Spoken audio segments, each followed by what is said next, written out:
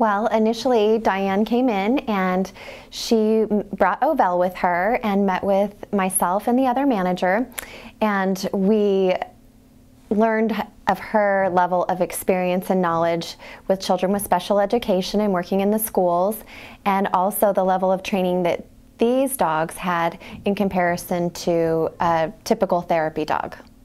So with our safety concerns, we dealt with that in a couple of different ways. Diane and I worked with the regulatory and compliance officer at both STARS and the hospital, and Diane provided a significant amount of, actually extensive amount of information regarding the dog's health standards, their vaccinations, their health tests that they go through each year. And then together, Diane and I worked with Lene, our regulatory compliance officer, and developed policies and procedures for Dustin's Paw, which included, so how did the dogs actually differ from just regular therapy dogs that were visiting the hospital just as pet therapy dogs? So how would these enhanced therapy and modality dogs be different for us?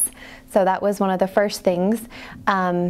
We also looked at, as far as allergies and latex with the dog's toys, those are two big things, addressing those from a hospital standpoint. So we created a latex-free room and also an allergy-free room, so the dogs and latex toys are not allowed in that particular room.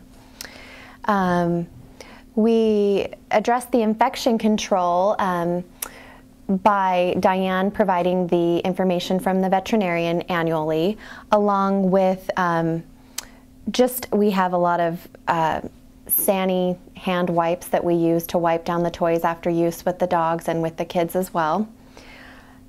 We also looked at the certifications with Canine Companions, and just continue to develop an entire list and book so that the dogs would meet the regulatory compliance standards for the hospital. So once we were able to put together the policy and procedure book, the next step was to get approval from our senior leadership team and also the hospital management team to be sure that we were in compliance and that we had their approval. The next step was to get Diane on how would she be able to interact with the patients, her and the dogs, and have that direct contact. So the next step in the process was to have Diane actually go through volunteer services and become an official volunteer, and that way she goes through all of the same health standards and procedures that regular employees have to go through.